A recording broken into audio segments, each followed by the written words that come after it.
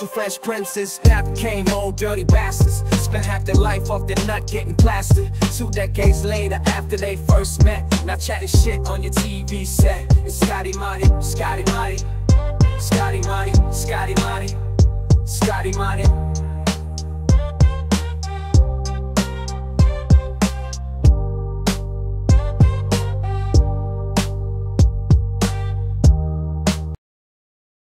Welcome back, it's Agony Uncles, I'm Scotty, that's Motty. If you're watching us for the first time, do us a favour, we're solving your well, that's a bit of a debate. We're making your life worse, so press subscribe to help us do it further. Are you heartbroken and need somewhere to let it out? Are you having problems in the bedroom and can't get it up? We won't help with any of those problems. Motty and Scotty will just laugh and join in everybody else at home. Yes, also, we've got a special guest, haven't we? Yes, he's not heartbroken, and I've heard that he can. My trouble with him is, right, yes, he's very virile, even. There you go. He's very viral. He's nubile, yeah.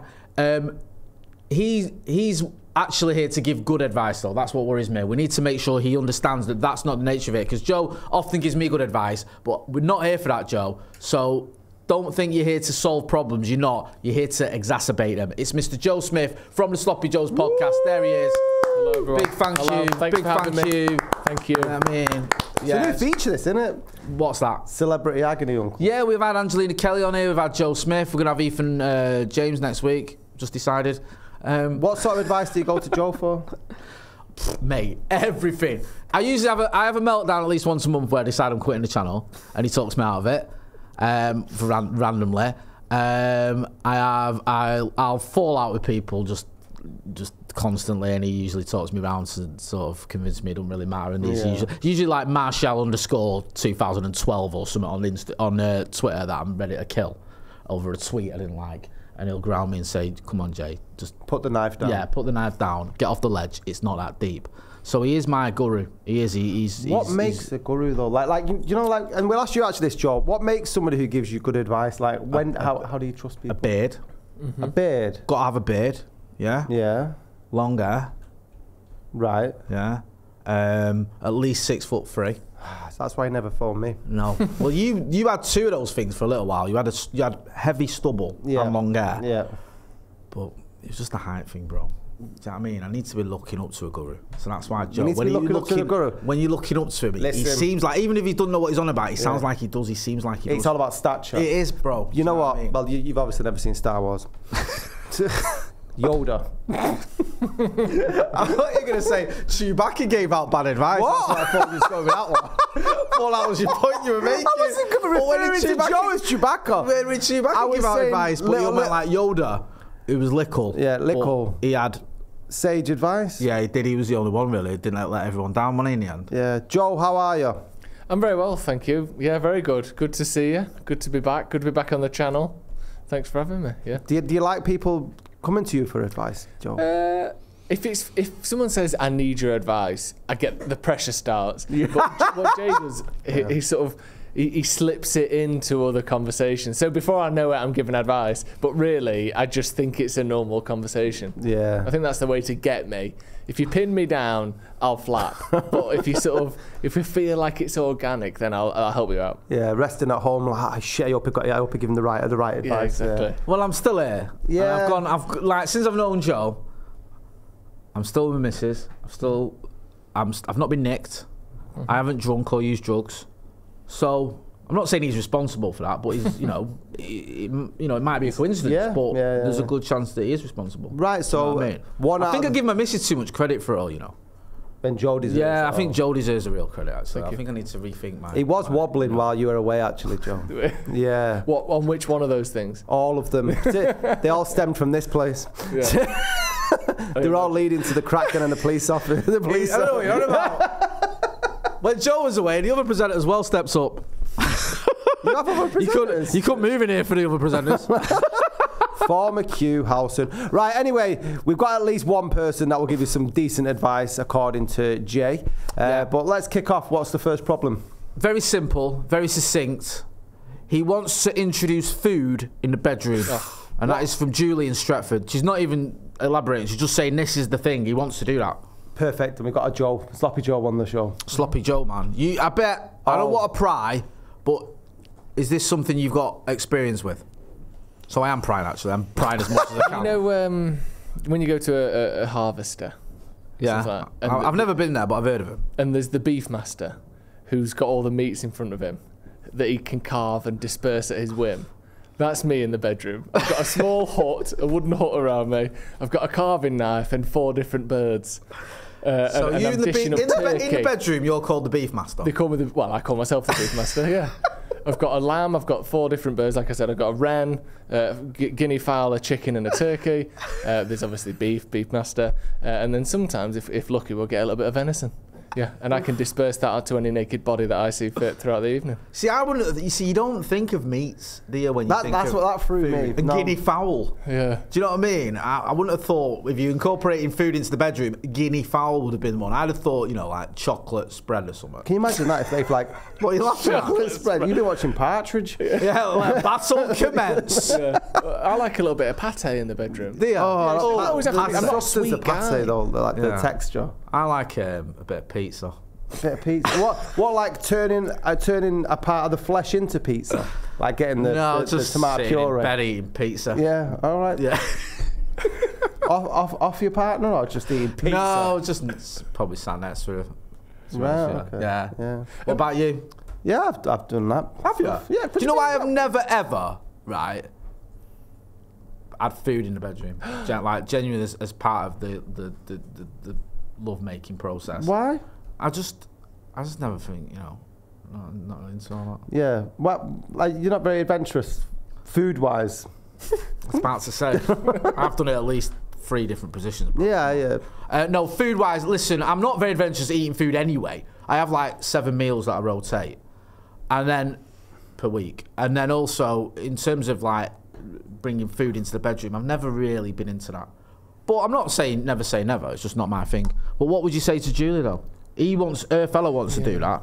I'd ask him what sort of like put it down on the shopping list, and if it isn't too sort of out Risque. of this risque, yeah, and as long as it's cooked. Is there a limit where you go? You nah, won't be like raw chicken in, does you? What? We're bringing a raw chicken in. Patrice Everest. Yeah. Licking the chicken.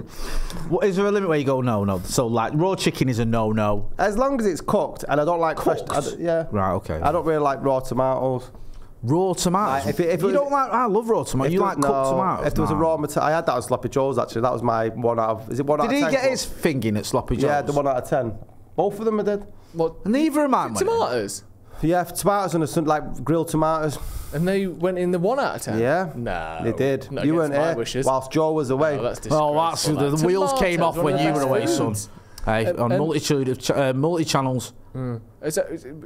When you say it has to be cooked, so you're not going down the kind of, because strawberries, oranges, No, I do chocolate. the fruits and stuff. I've been down that road with the bananas and the berries and grapes and stuff like right, that. very nice, yeah. Proper fruit salad. I mean, like if it's got to be cooked to be ate. Although sushi, Sushi. I've seen that in a film. I'm more of a chicken katsu curry fan. It's a bit messy that you can't get on top of someone. Well, I don't like sushi. Spreading It's katsu. minging. Can you? They're putting katsu curry on top of someone. It's nice. You can't buy that. I'll discuss it. I think she doesn't want this. Well, the fact she's reached out to us makes me indicate that you're right, or makes me think you're right. Sorry. Yeah, because I think if we were to read it in the way it's meant to be read, it'd be like he wants to introduce food in the bedroom. I think it's like that. Okay. Not he wants to introduce food in the bedroom. Right. Do you know what I mean? Yeah. I think I'm reading Julie between the lines. should stop being a prude. Start small. Yeah. Yeah. What's your go-to introduction to food stuff in the bedroom? Oof, that's a great one. I'd probably go with the fruits. When you say something, you can get like a cheap like fruit mix from fruit platter, fruit cocktail. Although tin of peaches. There you go. Although there's enzymes in pineapple, isn't I was going to say you can't. There's There's certain pineapples are there's certain things you can't put in other bits that you don't want them. Yeah. What about pineapple rings round your knob? Or like you can stand there. You can play with a nice pineapple. Well, there you go. You can play a round game. and then you go. Hoop the pineapple on the penis. There you go. That rolls there off you go. That's good stuff. There you go, Julie. I think we've solved that problem for you. Moving swiftly on. Is snoring a reasonable grounds for separation? And this is from Laura and Eccles. Yes. Straight away. Really? Yeah, I couldn't be asked for that. Yeah, I think. Why? Snoring, it's something you don't do voluntarily. It's an accident. If you're going to just say, right, that's it, we're done because you snore. If they're refusing to at least have an operation to sort it out. An operation? Yeah. What do you mean, like an operation? Is that a thing? Yeah, you can get operations in your nose to sort of to stop the snoring. And if they're not willing to do that, then they don't love you. That's the way I see it. Why don't the person who's pissed off about the snoring just wear earplugs? Well, I'll move to another room. I'm just saying it's if there's not. So you're on the side of the relationships. The non-snorer. Relationships only work on compromise, Jay. Yeah, and wearing earplugs is a compromise. The snorer is being very inconsiderate, albeit subconsciously. Joe? Yeah. How about There's you? loads of reasons that you want in control of that decide who goes out with you and who doesn't. How good looking you are, how tall you are. There's loads of things that are out of your control that people will judge you for one way or another. Yeah, but snoring, people, you get to a stage where you've met someone, they're tall enough, they're good looking enough. Yeah. They let you throw short enough. pineapple rings on the knob. Yeah. You're happy. And then by the time you got to that stage where you know they snore, you're together, aren't you? So I'm sure it's worth working around that. No, I wouldn't be bothered. No, just fuck it off. Yeah? Yeah.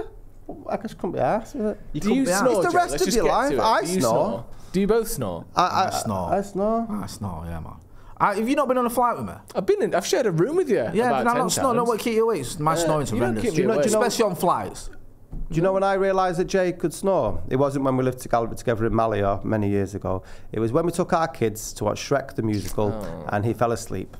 Lord Farquhar was on stage singing. Lord Farquhar was funny as well. Yeah, well, so funny. A good play, so funny that Jay fell asleep. Yeah, and then Jay's back like that, catching flies. I'm a nightmare in public. I'm a nightmare for it. You'd think I was sat at home, in front of the fire.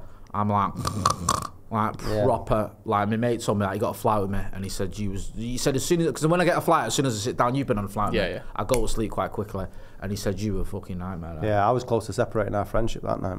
You've been threatening that for 20 odd years. Yeah. Right, I think we've cured Laura's problem there. Basically, I say earplugs, Scotty says divorce, Joe says you shouldn't have got with him in the first place. So take your pick who you want to listen to. My favourite employee made me look like a dickhead at work in front of everyone. I'm leaving in the summer and wondering if I should seek revenge. And this is from Jürgen in Liverpool. Interesting. I wonder what sort of profession Jürgen's in. Well, I don't think there's bad employees. I just think there's bad bosses. Is there really? That's my motto. That's what Ethan Unless said. It's an employee of mine, in which case it's bad employees. There's exceptions to the rule, but yeah, I think Jürgen needs to take a look at himself, to be honest. Really? Yeah. Would you seek revenge? You got 5. You know your end's coming. You got 5 weeks left. Would you do something to him? What, like piss in his boot? I'm more of a fan of the psychological maiming, the long-term sort of little things that you don't see. Yeah. Do you know what I mean? That just annoy. What about you, Joe? Where do you stand on this? You're a man of many talents and wisdom. I'm a man who I don't believe in vengeance. You don't? You're not very bitter, you are. No. That's the one disappointment I've got in you as a person. You're not petty and bitter like me and Scotty. Me and Scotty are bitter, sad, twisted, petty, small men. Yeah. You know, emotionally fragile. What are you saying yes for? Yeah. Emotionally fragile, just selfish, just hypocritical. You've been reading my blog post then, which is nice to hear. Good. This is a character assassination. Where I'm talking about us both. But that doesn't help me bring me down with you. We're very small-minded. And I look at it as a badge of honour. Whereas Joe, Joe likes to rise above it, which I hate that. Don't rise above things. Joe walks on water though, doesn't he? He does, he's very pious. Yeah, so you're just saying just rise above it. You should have done something in the moment. And if you didn't, that's you're a great point. Yeah, don't be writing about what you wish you'd have done and asking for advice. You should have just chinned him there and then. Yeah. Oh, can you imagine? I love that. Oh, mate, that would have been amazing, wouldn't it? That would have been so good. He's had enough practice at diving backwards. Oh, nicely done. Liverpool probably would have got a penalty. Double whammy. There you go. So there you go, Jürgen. I hope we've helped you. What's the maddest reason you've broke up with someone? And that's Mervyn in Walthamstow. Mervyn. Who's going? Well, Joe? He's got a smirk on. I Joe, didn't. Not Have you ever broke up with someone? Yeah. What? Love? Yeah. Yeah. Have I fucking there. right? What Have I broke up with someone? What the camera's not showing you is that he's rubbing his thighs. I've never seen Joe react like that. Oh, fucking hell. He was 2 steps away from sparking a cig. Fucking I'll tell you, Sam. I don't believe in vengeance for playing the field. I'll finish with loads of birds. Creating a monster. Sorry, Joe. Elaborate. The beef master. Yeah, the beef master's broke up with X amount of fucking women. Don't you worry about that. Hey. No, I broke up. I didn't break up, but I stopped seeing someone because she opened her eyes too wide. That was one. What? So I went on when I seen her for a little bit, and but when she talked to you, she'd do this sort of thing where she'd go like, hi. Oh, really? And really like open her eyes up like she was trying to look really sort of like doe-eyed and cute, but it came across as sort of psychotic. Another person I stopped seeing, I think I've told you this before, Jay, but it turned out she was a anti-Semitic conspiracy theorist. So I stopped seeing her. Wait, at what point did you realise that? Was it like on the 3rd date? Or no, it was the first you date. Moved in together? It was the first date, so it wasn't technically a breakup, but she was keen to go on a second and we didn't. But it was very much... I'm quite disturbed that someone throws in the anti-Semitism and the conspiracy on the first date. Well, interestingly... Because usually the madness don't come out, so at least, for me, at least 3 months in. Yeah, no, that's the usual template. For me, I only knew about the conspiracy theory side of it, and I didn't find out about the anti-Semitic side until months later. But I told you not to go on that Nazi website, dating website. I said to you, if you go on that Nazi conspiracy theory website, But Love at First Reich. Yeah. Yes. You can end up with an anti-Semitic conspiracy theorist. And you said, oh, Jay, you're so judgmental. Give everyone a chance. Yeah. That is... what were you thinking sat there on this date and she's coming out with this? Because just for a bit of context as well, you are part Jewish as well, aren't you? Which just adds to it. Well, Jewish sort of heritage. Yeah, heritage. Yes. Okay, fair enough. Yeah. Do you know what I mean? Not that that matters, because obviously you're not, you're obviously against racism of all kinds. Of course. Also, that adds to the bizarreness of this entire situation. Yeah. Well, I didn't realise that at the start. We just went on a date, and essentially the whole time it was just her talking at me about how Hillary Clinton was eating babies, how it was the real deep stuff. It wasn't just like, oh, JFK was a bit weird. It was like, this is where they do it. Show me on like Google Maps where they eat them, how they harvest, like proper like deep level stuff. We actually saw Harry Enfield as well near the end of the day, which was probably the best bit. Love that. Saw him in Spa on Piccadilly Gardens. But so already I was like, this is mad. I don't need to. I'm never going to see this person again. Yeah. And then a few months later, I heard a story about someone saying that they had to move out of their flat because their flatmate pretended to be Jewish to become friends with them, and then expose themselves as a conspiracy theorist who was assuming that they were part of some big that's awful government plan thing. Yeah, so wow, I mean, nobody's going to couldn't judge be you bigger in terms of the conspiracies. Yeah. Wow, that is mental, isn't it? Yeah. That is full. Imagine sitting there listening to that and thinking, fucking hell, what am I doing here? Was you drinking? Oh yeah. Yeah, of course. But it started before the drinking started. Right. No, I just mean like, was you able to just sort of, numb the fucking nonsense? Yeah, it was only a couple of hours. Yeah, fair play to you. What about you? There's been 2. Are you like the Beefmeister General over there? Have you been dishing fucking, dropping anti-Semites like no one's business? Dropping anti-Semites? Yeah, man, that's like what Inglourious Bastards. Yeah, like fucking, yeah. Like Brad Pitt. Yeah, going around fucking scalping them. I've got a few scalps on my wall. Yeah. I probably 2 that spring to mind. One was a girl, absolutely stunning girl that I met in 42nd Street, and we've been seeing her for a while. And then the first night that they did the dance, it was at a house party, and her brother was in the next room. With friends, not just waiting for us. I was about to say, this sounds a bit normal. And then, anyway, go into the other room, have the sex, and then... have the sex. Come back in, and then we ended up speaking like for 2 hours saying like what they're going to do about her ex-boyfriend who she had a kid with, right? And they were like plotting to get rid of him, right? Like what? Proper like get rid of him. What, like, like yeah, pretty much, and like really? going into graphic detail and all that, and I was like, Right. I was like just nodding along and like, yeah, well, there's them forests and the proper going in. I thought, Really? Yeah, really freaked the shit out of me. But she was fit. Right. So it's like, she's a can you stand by a murderer? She's very attractive. Like Natalie Imbruglia. Really? Shut up. What, where'd you meet her? You met Natalie Imbruglia look like in 42nd Street. Yeah. All right, you might have done.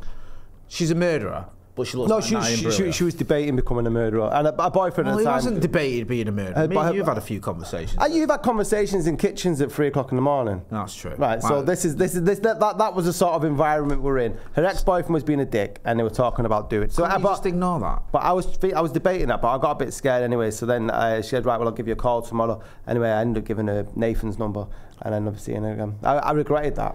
Yeah, I think you've gone down in my estimation. Yeah, the next one's worse. Well, go on then. So this is one I'm not particularly proud of. So it was a girl that got a haircut, and I didn't like her haircut. Oh. So Really? it was bad. So she had blonde hair, like bleach blonde hair, and then she'd always fancied to go on short, like Sharon Stone in the 90s, sort of. Yeah. Anyway, so she did that. Yeah. And I couldn't get over the fact that she looked like Alan Smith. Oh, really? And then that was that.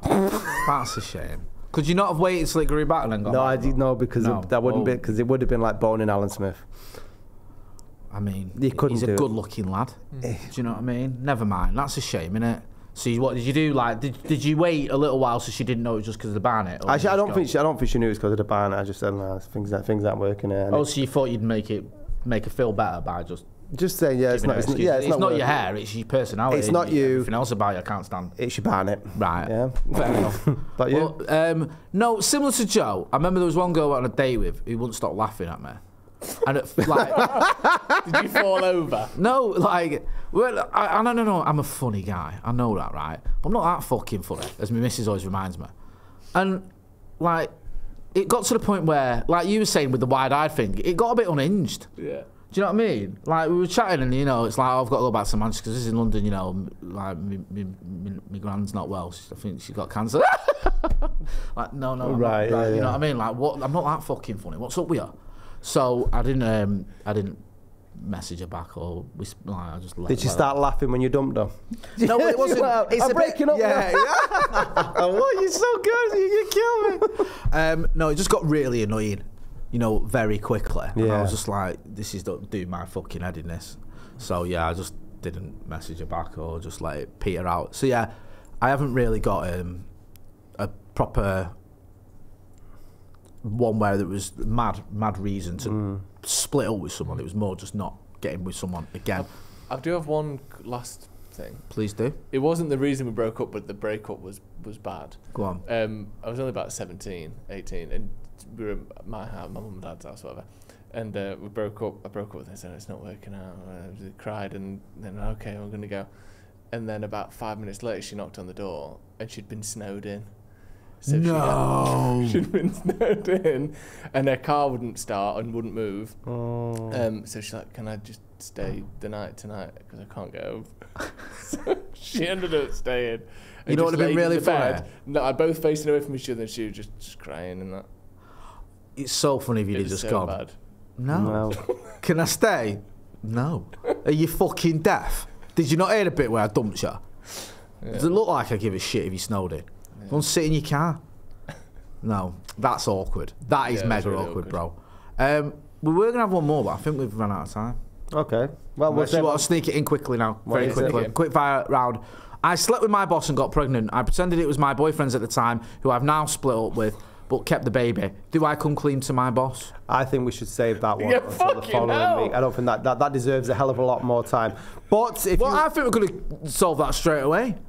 No, you don't come clean to your boss. Oh, the fucking telly's gone out now. It's all gone off now. Right, we'll deal with that next week then. That's a little taste of what's coming up next week. Joe, big thank you, my brother. Thanks to Joe for coming on the channel. You're a superstar. Thanks for doing the live on Monday as well. We're going to be back with more Agony Uncles next week. We might get another special guest. But that's been Scotty. I've been Motty. That's been Joe. Big shout out to Joe from Sloppy Joe's. Go and check out Sloppy Joe's. And thanks for watching.